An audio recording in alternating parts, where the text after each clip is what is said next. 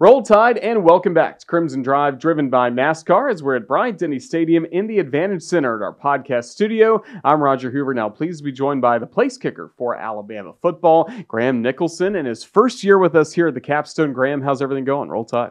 It's awesome. I love being here. Super excited about this opportunity. It's just the coolest thing in the world. Yeah, we're certainly glad to have you here. Obviously, the winner of the Lou Groza Award this past year for Miami of Ohio. Just how much fun have you had getting to be an Alabama football player and play your games here in Bryant-Denny? Oh, it's so much fun. It's such a cool experience. I mean, I played in front of like a few crowds on the road at Miami, but it wasn't quite anything like a home crowd at Bryant-Denny. It's so fun, just the atmosphere and enjoying really every minute of it it's so much fun.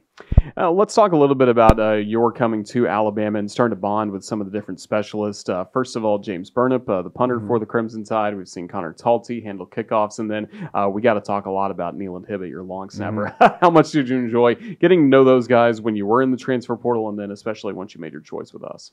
Yeah, I really appreciate those guys because I know it's not easy to take somebody into the room, especially I know those guys are tight. Talty's been there for a couple of years, but James and Neelan, they've been there together the entire time. So it's a lot to ask for them to take somebody new in and really appreciate them. But I really feel like they've done that. And I feel like I'm really close with all three of those guys.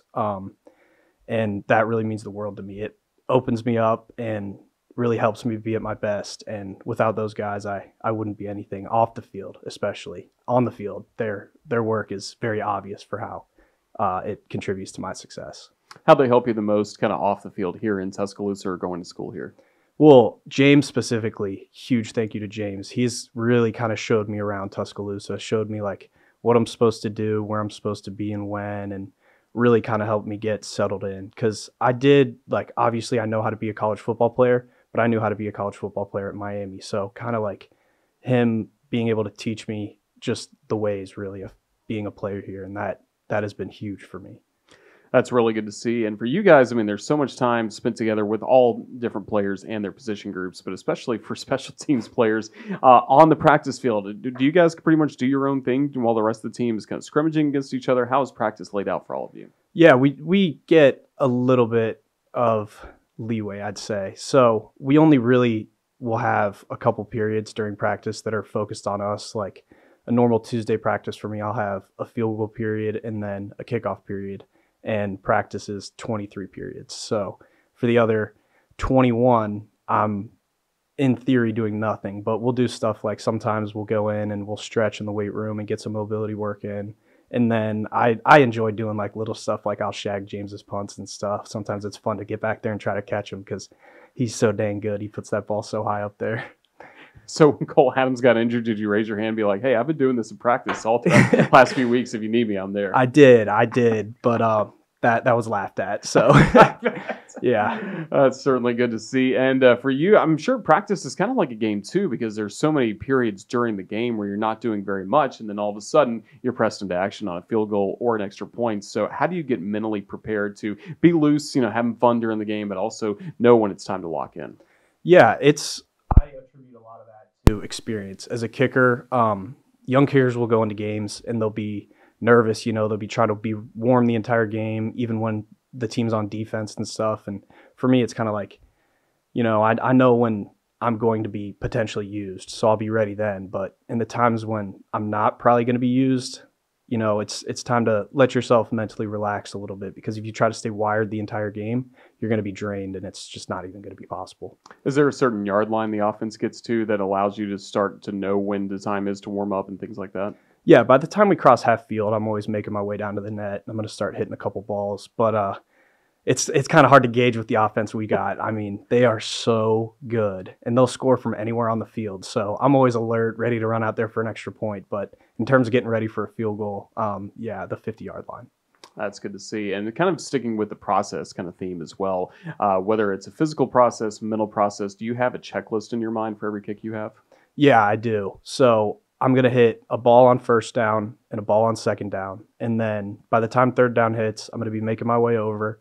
And I always find James. That's my reference point. I just stand next to James, and then I don't have to worry about hearing the call or anything. Like if I see those the certain few people running onto the field, I know it's time to go. And at that point, I'm in my own world. I control my thoughts a lot. I don't let any negative thoughts come into my brain, because that's really what screws you up as a kicker, is when you let negative thoughts start to creep in and affect your process. So it's just the same thing every time. Words on repeat, like trust your process, nice and smooth and you make it, and easy stuff, and takes care of itself from there. Kind of black out a little bit. There you go. So it's led to a really great career, not only here at Alabama, but Miami as well. Let's start about how you got kind of down this road. Were you a soccer player first that then picked up football, or was football always something you had in your mind? It's hard to say that football wasn't always something that I had in my mind, because like when I was 5 years old, I think I had a Shane Graham jersey, who was the kicker for the Bengals.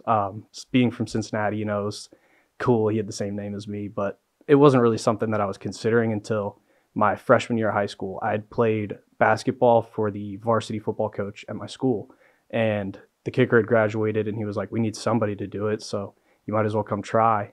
And so I went out and tried, and I was good at it. I was really good at it. And that's kind of my personality, that I like things that I'm good at. And I kind of just ran with it. And I realized that I was a little bit more than good at it. I had some, like, potentially a future in it, and continued to work. And here I am at Alabama. Here you are at Alabama. I'm sure a lot of work, not only for your school team, but what about in the summer, kind of on your own? Any specific camps you went to that really got you in better shape? Yeah. Kicking is a lot of your own personal work, because there's only really so much that you can do at practice, because I only really do one thing. I kick field goals. Like, it's pretty simple. But yeah, I have a kicking coach in Cincinnati, Andrew Gantz. Fantastic. He trains a lot of the other top guys, like Alex Rayner at Kentucky, Chad Ryland, who plays in the NFL. He just kicked a game winner, not a walk-off, but it was a game winner yesterday for Arizona, which was awesome to see him do. But yeah, training in an environment like that with so much competition and just people pushing me every day, it makes it really easy to get good fast.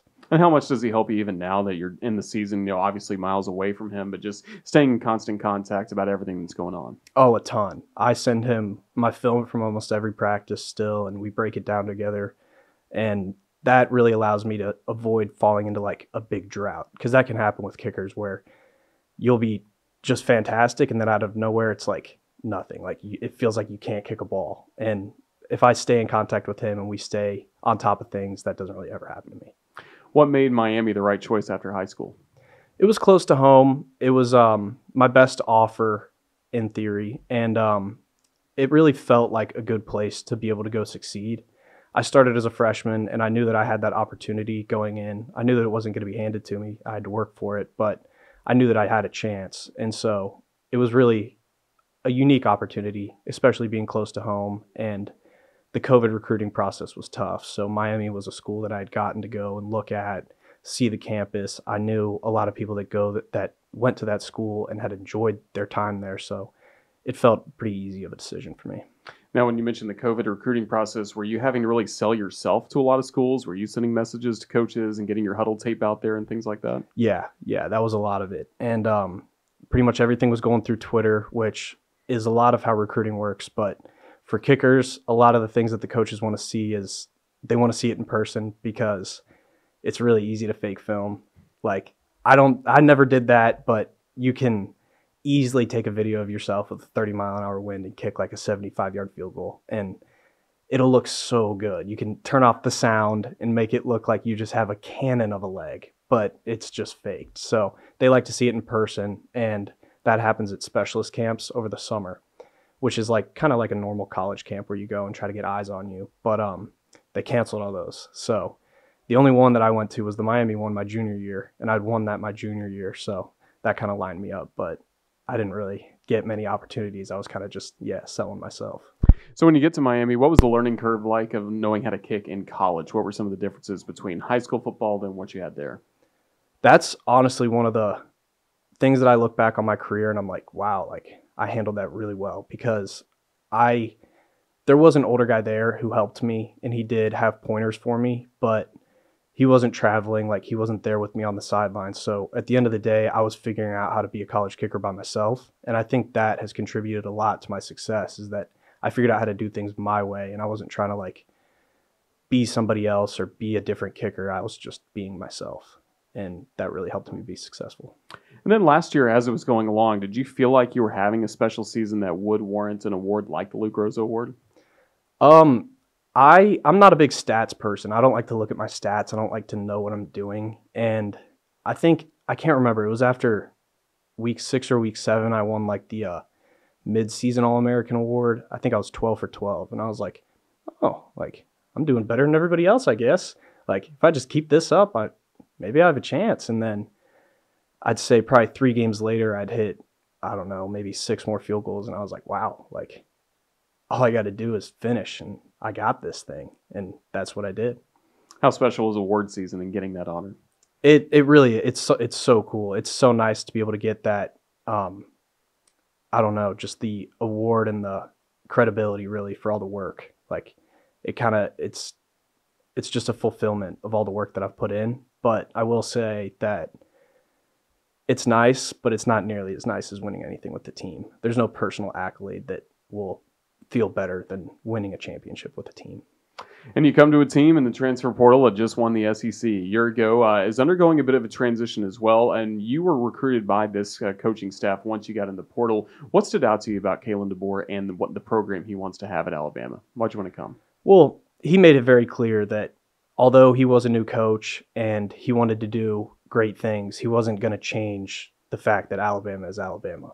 And for me, growing up, like seeing Alabama football, like it's just Alabama football. Like to me, it's the pinnacle, it's the peak. There's no school that can even compare.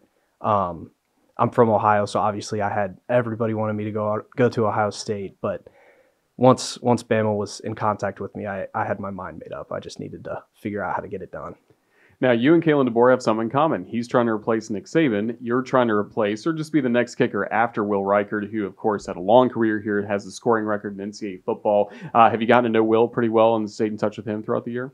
Yeah, I got to meet him a few times. He's been around a little bit, and he's obviously super close with James Nealand and Talty and those guys in the room. So kind of like friend of a friend, but I respect him so much. He's did such an incredible job here, and it's really hard to be good, and he was good here forever. Probably arguably the best kicker in college football history, but it's hard to say that there's much of an argument there. He's so good. So good. And again, you're off to a really good start for the Tide this year. Curious as well, we've talked about this with different position players. So for thinking about getting in shape in the weight room, what's most important for you? What exercises, what workouts are most important to stay? You definitely want to have a strong leg, but also loose and limber at the same time. Yeah.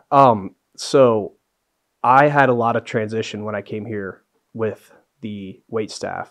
Obviously they're fantastic. Coach Blue is literally the best possibly in the world at what he does. And I was used to kind of like what I said at Miami, I was kind of doing my own thing. And that included the weight room where I would listen and like obviously do what I was told. But there were certain things like some days we would be squatting and have practice the next day. And I was like, I'm just not going to do that.